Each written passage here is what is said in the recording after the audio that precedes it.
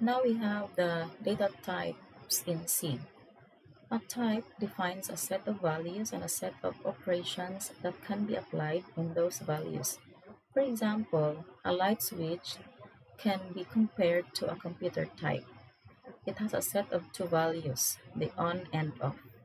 Only two operations can be applied to a light switch, turn off and turn on. So we have here the following subtopics: the void, integral, and floating point types. We have the data types. Okay, we have here the void, the integral, in which the integral has three: Boolean, character, and integer. For the floating point, we have real, imaginary, and complex. The character types, we have the two: char and wchar underscore t. So it differs to its preciseness. Same as with the integer types, we have short int, long int, long int. And as I've said, it differs to its size. That is, the size of the short integral type is smaller than or equal to the size of integer. And integer is smaller than or equal to the size of long, and the long is less than or equal to the size of long int. Okay, so this table shows the typical integer sizes and values for signed integers.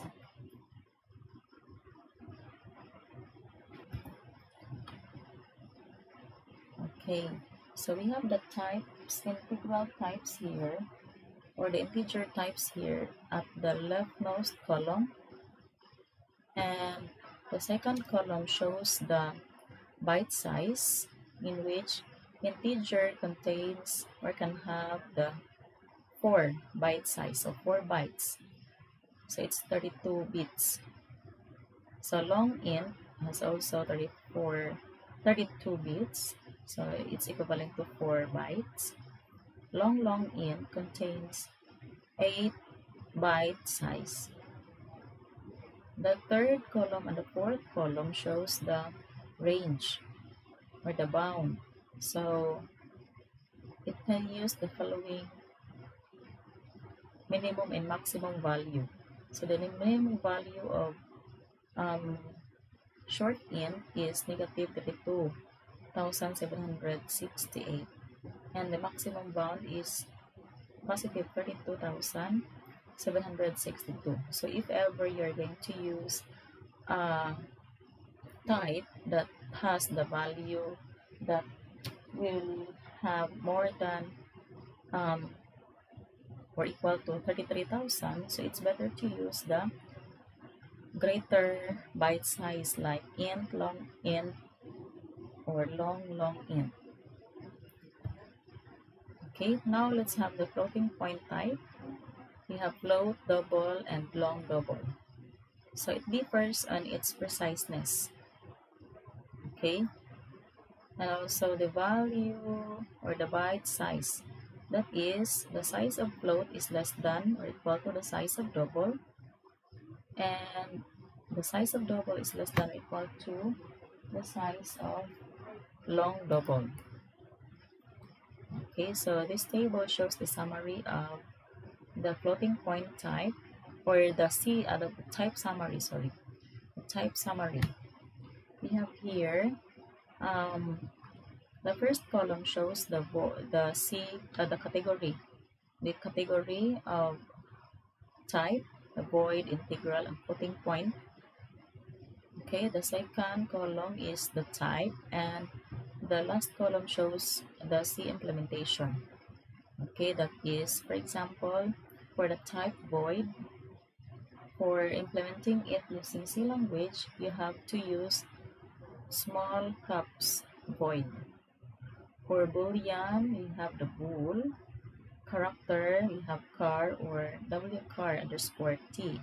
For integer, you have here short int, long int, long int. For real numbers, you can have float, double, long double. Okay, for imaginary numbers, you have float imaginary, double imaginary, long double imaginary.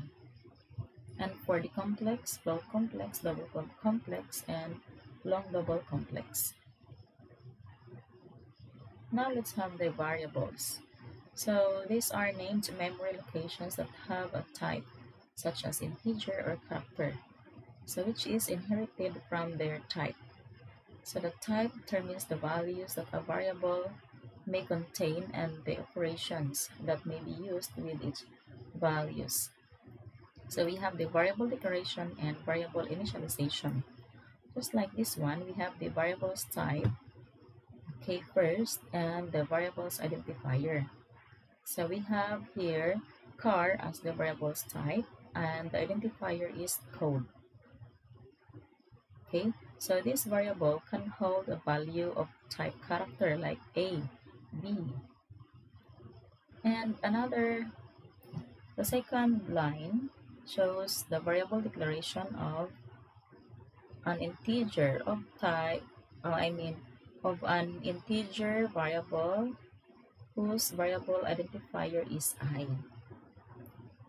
Okay, so since I is an int data type, so it can hold a value of an integer, meaning whole number, okay, that belongs to within the range of the value specified in an integer data type. Okay, another one is the long national debt. So it's an integer type, okay, meaning you can assign value to national debt with a value having no decimal parts.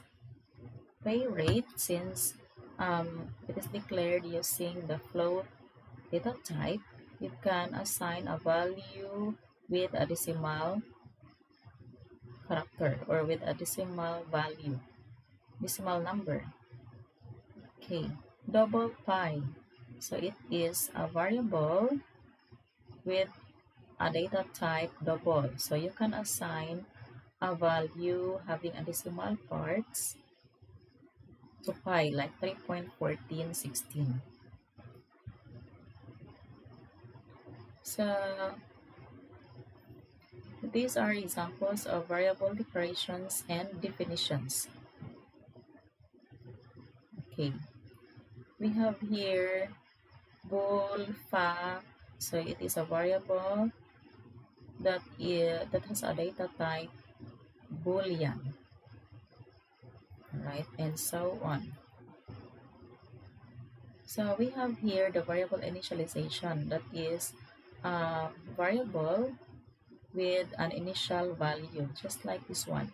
Car code is equal to B, wherein B is placed in a single code. So code variable has an initial value B. Int I is equal to 14. So I is an integer variable that has an initial value 14. Okay, same as with the other variables, like double pi is equal to 3.145926,536. So pi, okay, is placed in a memory, is located in a memory with a value 3.145926,536. Right? So take note, when a variable is defined, it is not initialized, meaning when you have declared a certain variable, it is not yet initialized. We must initialize any variable requiring prescribed data when the function starts. Okay, so for example, this is a program that will print the sum of three numbers. We have here the preprocessor directives, that shows the standard input and output statements.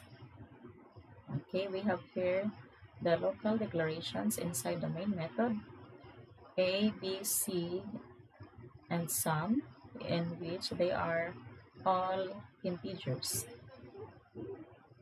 Next, we have the three statements to display the text welcome. This program adds three numbers, enter three numbers in the form n and n, okay, n and n, then return. And we have the statement scanf. Okay, scanf, that is, we have %p. These are the placeholder for the integers. Okay, for the three integers in which we have the three arguments for the three variables A, B, and C. So once the user will enter three numbers, it will be assigned to the variables A, B, and C. Okay, we have here the ampersand, that is, get the value from the keyboard entered by the user and assign it to the variables A, B, and C. Next, we have the formula to calculate the sum of A, B, and C, because we have the operators plus, and the result will be assigned to the variable sum. Next is print. Okay, it's a printf statement that will print the total is %. Okay, so %d here, okay, it's a format specifier for what? So for the value of the sum variable. So the value of the sum variable will be displayed to this format specifier %d. And the statement, thank you and have a good day. And we have here the return 0, since our main method is of type integer, int main.